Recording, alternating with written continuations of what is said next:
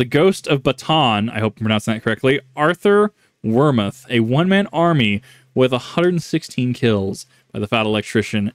I love me some military history. I really love military history. And not only just from the military aspect of it, but a historical standpoint. You learn from history, you learn from even the mistakes of history, so that you can do better in the future, or at the very least, you have a heading to go into the future, right?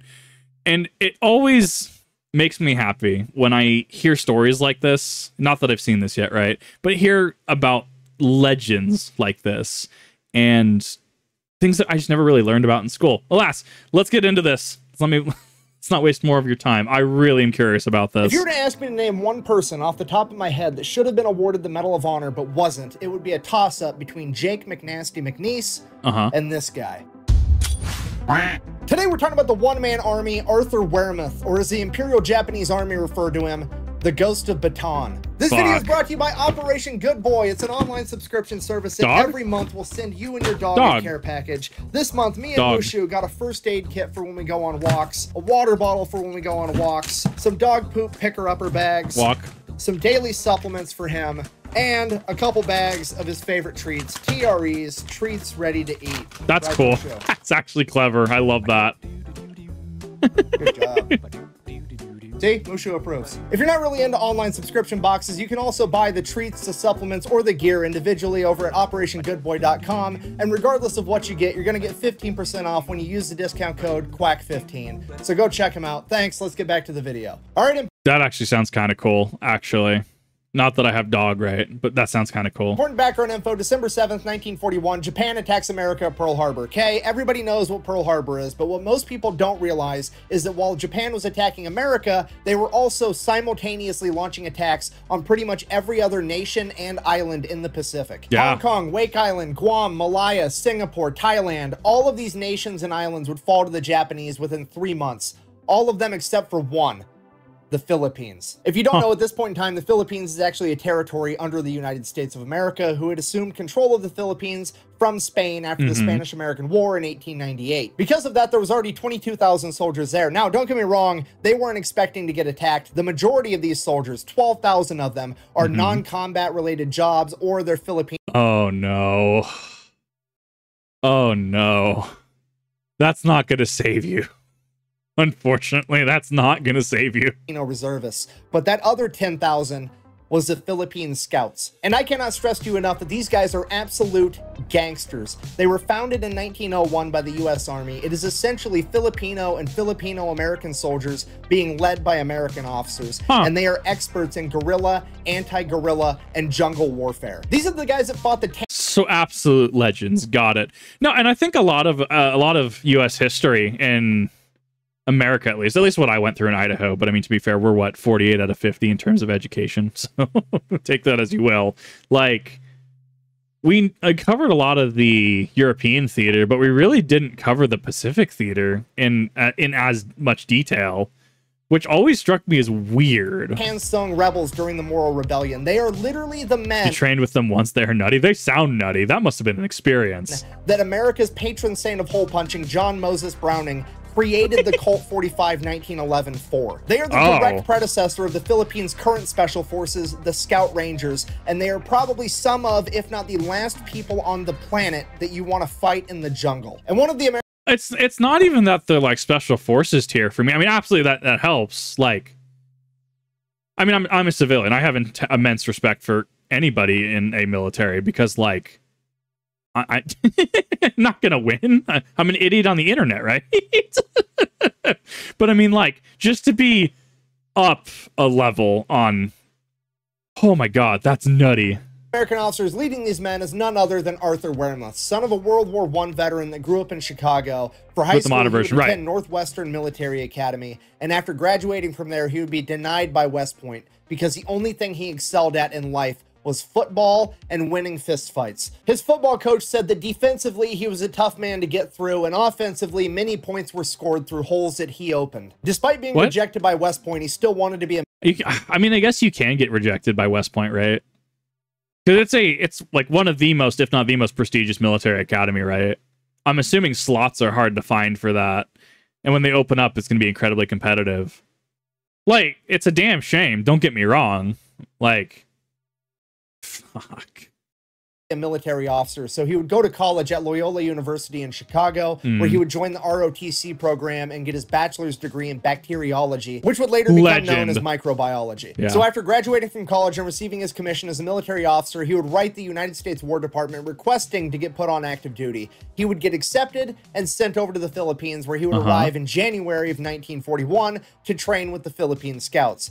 You have to walk on water to get into military academy these days. I'd be very interested to understand the back end of that, because, I mean, I think the obvious thing that a civilian could jump to is that there would be favoritism, or favors would have to be pulled in exchange in order to get admitted to an academy. But I feel that's very dismissive, and I'd love to, like, I'll have to ask my Cav Scout buddy about that, actually. Oh, quick segue. So I was asking, the other day I was having a discussion about OPSEC, and like, what happens if you're in a situation that you need to seek like treatment for, like, you know, therapy services and stuff like that, but you can't discuss what you went through or where you were at or anything about it because it's under OPSEC. So how does that get handled? And the answer that we arrived to, well, my Cav Scout buddy arrived to through discussions he's had in the past, is that, I guess, so in the immediate vicinity, anyone on that operation you're with, anyone that you were with under OPSEC, that they will be your go-to in order to discuss the events and try to work through that. If not, apparently the chaplain has certain security clearances, and you can discuss it with the chaplain. I was unaware of this, and I was like, huh. It's because I always think of these weird niche interactions that, like, people will be like, I get it, scratch his head. I mean, yeah, that's an interaction. I don't know what happens there. And so I love finding answers to weird things like that. So, but yeah, no, apparently if it's under OPSEC, obviously you want to make sure you're asking the relevant people, the people that were with you on that excursion, on that thing, whatever you did that is under OPSEC, would be the first line of people to talk to. Second would apparently be the chaplain. And third, probably talking to a senior officer or even VA personnel to figure out where you go from there. It's just interesting. So the chaplain that was either at the FOB or knows the unit, that one, important clarification. But yeah, no, it's just one of those things that, like, I wasn't aware of, and that's super interesting to think about. I think Ivy League college while selling military requirements on top. Oof, yeah, that's rough. The school system only glossed over the Pacific because of how nasty the Pacific was. Only equivalent would be Vietnam. Attention to the enemy. It was Asian. yeah. No, the Pacific Theater was not nice. Chaplains are cleared for everything since they legally qualify as priest. That is interesting. I know we totally derailed the video, but that was just an interesting interaction I came across in this past week, and really was interested to hear the answer to that. Fast forward 11 months later, the Japanese show up and they attack. Filipino and American forces are not ready. They are outmanned, outgunned in every conceivable way. At this point, leadership decides their best bet is to pool all of their resources and have everybody move to the Bataan Peninsula. They are essentially going to back themselves into a corner, draw one line in the sand, and desperately try to hold that line long enough for American reinforcements to show up. Yeah, it's not a great plan, but it's pretty much the only thing they can do. And I mean, especially if you're backed into a corner, right? And obviously, I once again have to clarify, because especially on the Wake Island, like, I'm a civilian. I do not have the right or ability to truly speak on military affairs. Hindsight is 2020 as well. If you are in a situation where there's an aggressor bearing on you, it is a valid tactic to engage in turtle strat. You turtle up and you draw that line in the sand, like you're saying. That is a valid strategy, and it sounds like it was the best strategy they had at the time, but while they were waiting for backup. And if that wasn't bad enough, there's actually a problem with that. The Japanese are advancing so fast that they're going to be able to cut off the route to Bataan before everybody can actually make it there. So now, Arthur Wermuth and the rest of the 57th Infantry Regiment are going to have to go and fight the Japanese on the front line, desperately trying to hold them off long enough for all the other people to retreat. General Wainwright gives them the order to dig in and hold, and that's exactly what Arthur and his men do. At this point, Arthur is in command of Delta Company of the 57th Infantry Regiment, which is roughly 150 Philippine scouts. And for the next 2 weeks, they go toe-to-toe with the Japanese army, desperately trying to hold them off long enough for everybody else to retreat. This was how Arthur and his men would spend Christmas of 1941, dealing heavy losses to the enemy. But by New Year's, they had faced the same thing and endured heavy losses themselves. By the first week of January 1942, Arthur's 150 men had dwindled down to just 37. At this point, that's rough. And that's the, I mean, we can see that on paper. We can see that as statistics. We can see it as numbers, but it's more than numbers. It's friends, acquaintances, comrades, brothers, you know, sisters in mixed units, right? That you've fought alongside with and known for however long. You could have known each other before going to the service. You could have met each other in the service. One of them might have been a Blue Falcon, right? And you grew into an understanding at some point, right? They're people, and I think that's what's glossed over a lot. It's one thing to say there were 150, you know, soldiers here, and now they were now 37. But that, from a logistical standpoint, I understand why it's formatted as such. They were still people, and it's really tragic. I don't know. I guess I have a different insight and perspective on that. Not saying that I've had to go through similar, and I can't like say that I fully understand because I haven't had to go through that. I empathize, and it's a really shitty feeling. Roman Empire used to use the turtle formation. Yes. There's your Roman Empire thought for the day. Yes, the Roman Empire did use turtle formation to dig in. It is a valid tactic. So, yeah. It became clear that they were not going to be able to hold the front line, at which point they were ordered to retreat back to Bataan. But Arthur had a plan to slow down the Japanese even further. Arthur volunteers to sneak back into a city that recently fell to the Japanese by himself, because in that city there's a wooden bridge, and that wooden bridge is going to prove vital for the Japanese to quickly move troops further. He's going to burn the bridge? And if Arthur can get rid of it, it is going to severely hamper their ability to do so. I mean, yeah, no, that tracks. If it is required for their troops to push through a specific area, a bridge, you take out the bridge, you take out the means of transportation.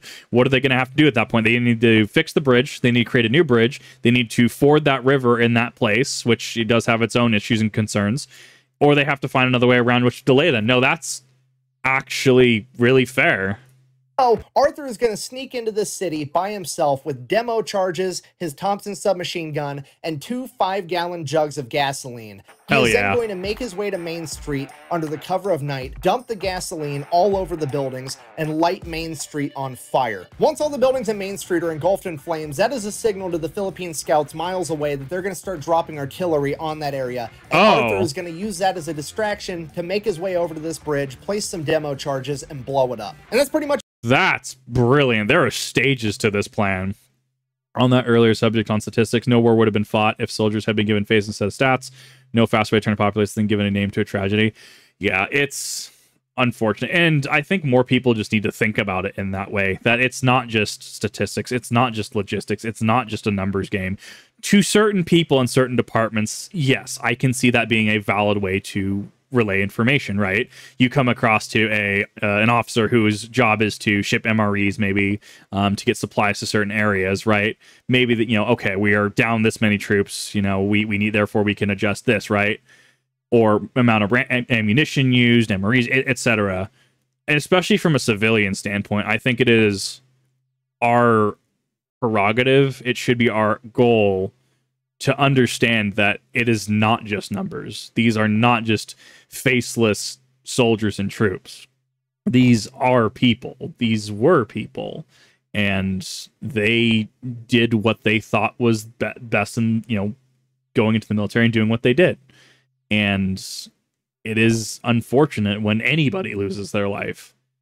And that I'm going to say that's an overarching statement. You know, there are arguments for certain actions and certain people, but we're not going to delve into that. That is it's a tragic loss when anybody loses their life. Asterisk is how I'm going to word that. So just little 2 cents there in regards to understanding from, like, learning from history, understanding history, and even if you're a civilian, trying to understand the implications, you know, just food for thought. That's exactly what happens. Arthur sneaks into town, manages to light Main Street on fire, waits for the fire to grow a little bit, at which point Arthur knows the artillery fire is coming right on top of him any second, and he just has to make a run for this bridge. But this bridge is wide out in the open right next to Main Street, and he is about to run essentially down Main Street towards a bridge that's being guarded, and there is hundreds of Japanese soldiers everywhere. All right. Jeez, I do agree, chat. Yeah, talk about setting Main Street on fire. That seems easy enough. Thankfully, most of them are distracted by the fact that most of Main Street is on fire, and not a lot of them take notice of the fact that there is now a 190-pound American sprinting down Main Street towards the bridge. But eventually, a couple of them would take notice and begin firing at Arthur, and he would be struck in the calf and fall to the ground. And right then is when the artillery rounds started dropping. And as soon as the artillery rounds started dropping, Arthur waited there for a second, and then when he thought they were all distracted again, he got up and continued to run towards the bridge. He got struck in the calf. He is still going. This man is built different. He then proceeded to place the demolition charges, blowing up the bridge before disappearing back into the jungle and making his way back to his men. So Arthur and his men make it to Bataan. At this point, you have to put yourself in Arthur's shoes. He is one of the highest ranking officers on the ground. He was just in charge of 150 men 2 weeks ago, and only 37 of them survived. That's not necessarily his fault. He was placed in a completely unwinnable situation, but ultimately, he's not going to feel great about himself losing that many of his men. He's been living in the Philippines. Right, and that's the thing, is like, especially if you're put into an unwinnable situation, right? You can only do the best with what you're given, and sometimes maybe that's the wrong decision, right? And that's why hindsight's 2020. It's, you know, why people can talk about things decades. Oh, well, this was the, you know, statistically wrong call. This was, you know, the wrong call from what they did. And yeah, hindsight's 2020. He's doing the best that he can with the situation he has been given, with the hand he's been dealt. Philippines for almost a year, training with the Philippine Scouts. He's an expert in camouflage, an expert in jungle warfare, and an expert in guerrilla warfare tactics. And he decides that rather than lose any more of his men, he is going to go out past the front line into enemy territory by himself and terrorize the enemy. So that's what he does. He sleeps during the day, and every night he grabs his Thompson submachine gun, 2 Colt 45 1911s, and a bunch Hell yeah. Not just one. He's rocking 2 1911s. of grenades and heads off into the jungle by himself to utilize hit-and-run tactics against the Japanese conducting guerrilla warfare. And on one of these missions, he's a couple miles into enemy territory from the front line when he hears a bunch of Japanese soldiers coming up on him. So he quickly hides in some bushes and camouflages himself. And 30 Japanese soldiers, an entire platoon, comes walking past. One of them almost steps on him, and he's just laying there dead quiet, trying not to breathe, and the troops are making their way towards the front line. And Arthur knows he has to do something because they're either going to launch an attack or they're getting reconnaissance to scout the front line. Either way, these guys got to go. He knows that even if he pops up with the element of surprise from behind them with his Thompson submachine gun, he's still going to lose that firefight. So no, it's just a numbers game at that point. They have more people and more bullets trained on him. He might have a second or two at most, right, to launch a surprise attack. That is I'm curious how he gets out of this. I'm very curious. He does the only thing he can think to do, and that is to get up and start walking in the column with these guys as if he was one of them. So he's literally following in this. No. Dude. The absolute Giga Chad energy. Oh my god. The as a boomer like me would say, the absolute balls on this man. Japanese column walking through the jungle towards the front line, at which point he decides, hey, I got to make sure these guys don't look back and actually try to get a look at me because I'm wearing a different uniform. They're going to notice. So there is one imposter among us. Oh my god. He decides that every time one of them steps on a twig or makes a noise, he's going to shh, so they be more quiet. Just reassuring that, like, oh, that's obviously not an enemy behind. Oh my god, no. Oh, that's so beautiful though, because he's pinning off the blame onto he's pinning the blame and fear of being suspect on the others. Oh my god. Oh, this is perfect. I live for this shit.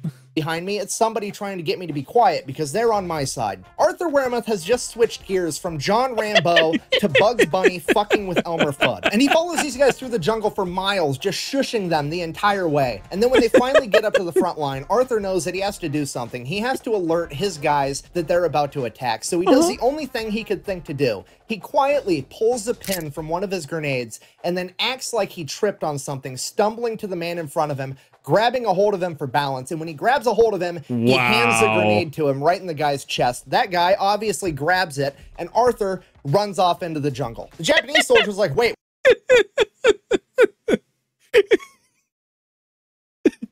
He's gonna get the kill, and he's gonna fucking vent.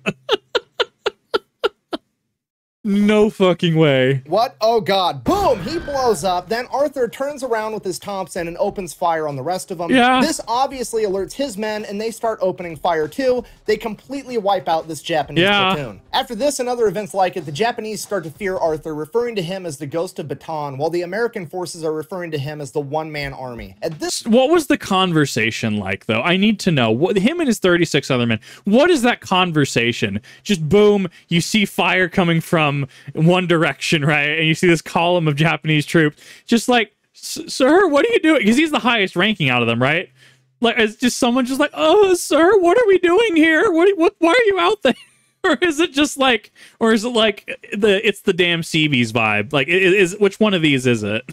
I would love to have known what that conversation was. At this point, he gets his notoriety, and other experienced Filipino scouts start volunteering to go out with him, but he doesn't want to lose any more men, so he keeps refusing, and he keeps refusing. And finally, there's one brave Filipino scout that he can't refuse because this guy will kick his ass. His name is Sergeant Crispin Jacob, aka Jock. He is described as being 6'4", 220 pounds, and Arthur Wermuth himself said that he is half Filipino, half Oriental giant. And he begins going out on these missions with Arthur, and time after time, Jock manages to save Captain Wermuth's life. At some point, it becomes apparent that the Japanese are intercepting frontline communications, but here's the thing, these communications aren't done over radio, they can't just be intercepted wirelessly. These are hardwired communications with a physical wire just strung out on the ground. This means that somewhere along that wire, the Japanese have tapped into it physically, and Arthur Wermuth and Jock are sent out at night to investigate. So they're tracing this wire down all night long, just following this wire, and at some point in the darkness, they lose track of it. So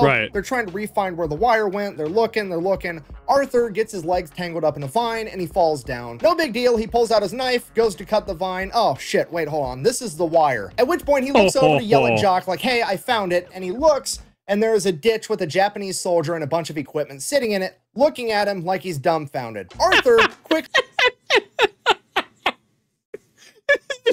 just like, what the fuck? No fucking way. Sorry, give me a second. This is killing my fucking model. I don't know what the fuck is going on. God, that's funny though. No fucking way. No fucking way. Oh my god, that is some bullshit. Oh my god, I hope the software actually starts working again soon, because it's killing me. He draws his gun as the Japanese soldier draws his, and they have a good old-fashioned quick draw contest, which Arthur wins. Arthur, then quickly making it back to his feet, is then tackled by two Japanese soldiers into the ditch, one of them stabbing him with a bayonet through his arm, pinning him to the dirt wall inside of this trench, that's rough. At which point he yells for Jock. Jock then runs up to the edge of the trench and sees Wermuth inside the trench fighting off two Japanese soldiers with his arm pinned to the wall. He takes aim with his rifle at the Japanese soldiers and then realizes that he doesn't want to accidentally hit Wermuth in the middle of the fight while it's still dark out. So he's gonna he jumps in the trench and proceeds to beat the two Japanese soldiers to death with his rifle. He then destroys the radio equipment, helps Wermuth pull the bayonet out of his arm. He starts bleeding everywhere. He bandages that up and gets Wermuth back to the hospital. At which point, the Ghost of Bataan is now bedridden and on doctor's orders is not allowed to leave. And while all that's going on, word finally makes it back to America that there's some crazy 190-pound ex-football player running around in the jungles of the Philippines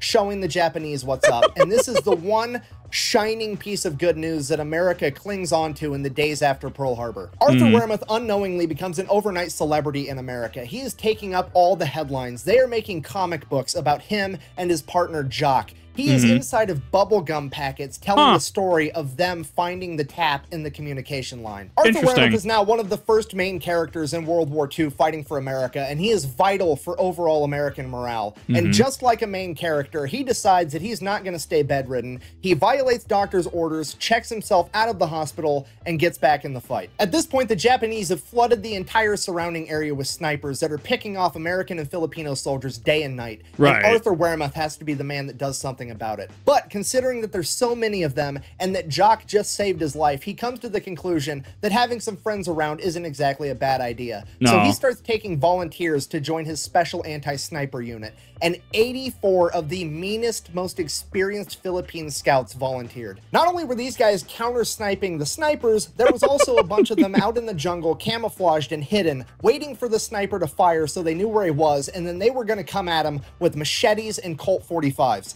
Jesus Christ! Oh my God! February and March of 1942, Arthur Wermuth, Jock, and their anti-sniper unit were credited with taking out 500 Japanese soldiers, and this is considered to be a very conservative estimate. Then in late March, Command would ask for volunteers to do a nearly impossible mission of recapturing the high point of Mount Phuket, at which point Arthur immediately volunteered and then asked his men who of them would also like to volunteer, and they all did. Arthur and his men then set off to try to... A good leader is worth their weight in gold, like... to inspire people to just like no, there's just not a single person there that's going to say no. Insane. Complete this nearly impossible mission. It is a 36-hour hike through enemy territory just to get to the objective. Along that 36-hour hike, they are credited with taking out an additional 65 Japanese soldiers. Jeez. Then upon reaching Mount Phuket, they would launch an attack, and it would fail. Arthur would lose over half of his men. Having failed to take the high ground at Mount Phuket, Arthur and his surviving men would retreat back to Bataan. Along the way, they would get ambushed by a machine gun position, and Arthur would be struck in the chest with machine gun fire. Damn. Arthur would then wake up in a field hospital back at Bataan, where he was informed that the bullet went through his rib into his lung, and he was now battling an infection. I would assume they didn't have antibiotics to give him, because at this point, Bataan was in rough shape. They were down to half rations, and they were running out of every supply imaginable. Desperately trying to... Right, and that's... yeah, because they're still waiting on backup. And, I mean, this sounds like early Pacific theater, especially if this is really the first bit of good news since Pearl Harbor, like from military history and historical standpoint, right? Like, this is early Pacific theater. Yeah, they're waiting a hot minute. Hold out long enough to get resupplied and reinforced. Arthur would remain in the hospital for 10 days, and every single day that passed, it became more and more apparent that they were losing and Japan was going to win. At this point, Arthur, against doctor's orders, with pus oozing from his chest, still battling an infection, would don his gear and go back out with his men one last time. Arthur and his anti-sniper unit desperately tried to hold the line against the Japanese, but due to sheer overwhelming numbers, they were beaten back over and over again. And during one of their retreats on April 9th, Arthur would slip down the side of a cliff, smacking his head on a rock, rendered unconscious. He would again wake up in the hospital, but this time when he awoke, he would come to find out that the Japanese had completely taken over Bataan, the Americans had been forced to surrender, and General McArthur had fled to Australia. This is absolutely the worst possible... Wait. He's an American general. Wait, why? What? I feel like I vaguely remember this. That's not nothing, though. I'll have to deep dive. I need to figure out what happened to him after that. Because, like, isn't that deserting your post? I don't know. Like, that's the... I don't know how that'd be handled. That's not an insignificant action, though. Military court is scary. Possible outcome, because the Imperial Japanese believe that if you surrender in battle, you lose your honor, and if you lose your honor, you are no longer human. You are subhuman and no longer... He was ordered by the president to leave. Okay, so it's not like he was AWOL. He was ordered to get out of there. Probably a important enough person from a general, right? Important enough position that him being alive was more beneficial than not or being captured. Okay. I can't speak to the incompetency and idiocy of McCarthy. I don't have enough there, honestly. Retreating is a feat. Interesting. I'm going to have to look into that, because that's interesting. Longer eligible for human rights, which gives them the justification to treat you however they want. Arthur Wermuth is bedridden, having been shot in the leg, stabbed in the arm with a bayonet, shot in the chest, concussed, and battling an infection, and he is probably one of the luckiest men there. Because pretty much everybody else is forced to participate in the Bataan Death March, and I don't really want to get too far into what that is and what happened, but suffice it to say, over 30% of everybody else is going to die in captivity as a prisoner of war. And if Arthur Wermuth were also forced to go down the Bataan Death March, he would absolutely be a member of that 30% given his current condition. I can't verify this for sure, but I think the reason that they let Arthur Wermuth have a chance at surviving is because technically he never surrendered. He was fatally wounded in battle, and when he woke up, he had already been captured, So Yeah. I think that maybe the Japanese didn't look down on him as subhuman because he didn't forfeit his honor. He literally fought until he lost consciousness, and by sheer luck, he survived and woke up in captivity. After making his recovery, now Major Wermuth would find himself being the highest ranking military officer around, making him the leader of the few remaining Americans that were lucky enough to escape the Bataan Death March. And for the next year, they are used as forced labor to build Japanese airstrips. One of the Americans under the command of Arthur was a man by the name of Elliot Smesler, who later on in life would write a book of memoirs about his time as a prisoner of war under the Japanese. In that book, he wrote this, quote, "The first year of my captivity, I worked on building an airfield for the Japanese. Life wasn't bad because they were afraid of the major in charge. His name was Major Wermuth, and the Japanese called him Wermuth the Lion." Oh my god. That's insane to think about, actually. Oh, wow. Now, I think this is actually further evidence that the Japanese don't believe that he actually surrendered and didn't lose his honor in battle, because they are still scared of him despite the fact that he is their prisoner. And he definitely didn't surrender because, well, You are our prisoner. We're still aware of the feats that you've done. We have a very healthy respect for that. Arthur and the men under his command did build the airstrip they were told to build. They sabotaged it so that the concrete would buckle underneath the weight of Japanese heavy bombers, not only damaging the airstrip, but the bombers as well. Yeah, Even in captivity, Wermuth still has fangs. That's the one. despite being a POW for over a year, Arthur and the men under his command are still finding a way to slow down the Japanese military. Because of this, Arthur and the men under his command are sent to live on a hell ship known as the Oryoku Maru, which, if you don't know, a hell ship is essentially a POW camp on a boat, and they are infamous for their horrific living conditions. The only thing worse than being a starving POW is being a starving POW on a boat with no shade while you're seasick. Then on January 9th, 1945, the USS Hornet, an American aircraft carrier, would mistake the hell ship for a troop transport and bomb it. This bombing would kill over 250 Americans instantly, wounding and injuring almost every other American on board, including Arthur Wermuth. Despite having his wounds go untreated while starving to death, Arthur still somehow managed to survive, making it to Japan to be inside of a POW camp. Yeah, that's... Well, and that's going to weigh on the pilot's consciousness, right? Especially if later the pilot learns, yeah, that was a POW ship. Like, that's going to eat at him for years. There, where he would later be freed after Japan surrendered. When Arthur Wermuth shipped off from America to the Philippines in 1941, he weighed 190 pounds. When he finally got to return home to America after World War II, he weighed only 105. He would then be awarded 4 Purple Hearts, the Silver Star, and the Distinguished Service Cross. He is credited with 116 kills and will go down in history as the one-man army of Bataan. Yeah. Despite this, he credited his men, saying that 90% of what he was able to accomplish was due to the Philippine Scouts and that they were the best soldiers in the world. So, in conclusion, the fall of Wake Island and the Philippines are considered to be some of the first losses dealt to America during World War II. But in many ways, they are also some of the first victories, as stories of heroes like that of Hank Elrod and the Marines of Wake Island, and Arthur Wermuth and his Philippine scouts reached the rest of the world. It would become clear to America that this war was winnable, and it would become clear to Japan that they had a Is there some audio?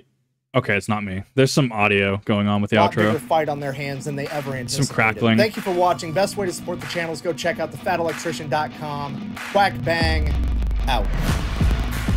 Yeah, there's like this weird little like popping. I can't describe it. That's not me. It could just be the file. It could be the playback too.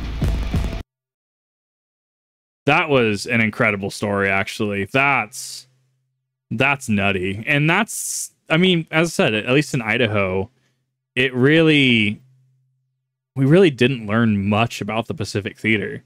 And so this is just another side of a conflict from military history and history in general, right, world history, that I've never really delved into. And, you know, it's just interesting to hear about these. And the fact that, you know, it isn't really discussed or talked about. Like, and don't get me wrong, I get it. There's only so much you can, knowing teachers, there's only so much you can fit into a curriculum, right? Well, why didn't we ever learn about Wake Island? Why didn't we ever learn about, you know, Sergeant Reckless, right? There's only so much that teachers can fit into a course with really strict time constraints. And even then, you have to make sure that the kids are even, you know, retaining this stuff. So it's good to see stories like these get pushed. It's good to see stories like these that aren't forgotten, because there really is 2 deaths. One is your physical body. The second is when people forget who you are and that you even existed. But What do you think? What do you think about Arthur Wermuth? And I apologize about the mispronunciation in the beginning. What do you think about the? I can't really say think about the situation because that'll evolve into. I'm trying to be apolitical. Let's put it that way. Have you trained with the scouts mentioned in this, or at least the modern iteration of them? You know, what are your any historical facts that you'd like to share? I can't really say what are your thoughts because I don't want an unregulated YouTube comment section of a military conflict. But I'd agree a lot, like most everybody, like 99.9% of people are super legit in the comment sections. And thank you all for coming on. I definitely appreciate that. You know, what are you thinking about Fat Electrician covering all these events as well? If you haven't checked Fat Electrician out, this is your first Fat Electrician video for some reason. If you've seen me before seeing Fat Electrician, definitely go check out the Fat Electrician. He puts out amazing content. Definitely go check out and support this video. And yeah, that's all I got for you today. See you in the next one.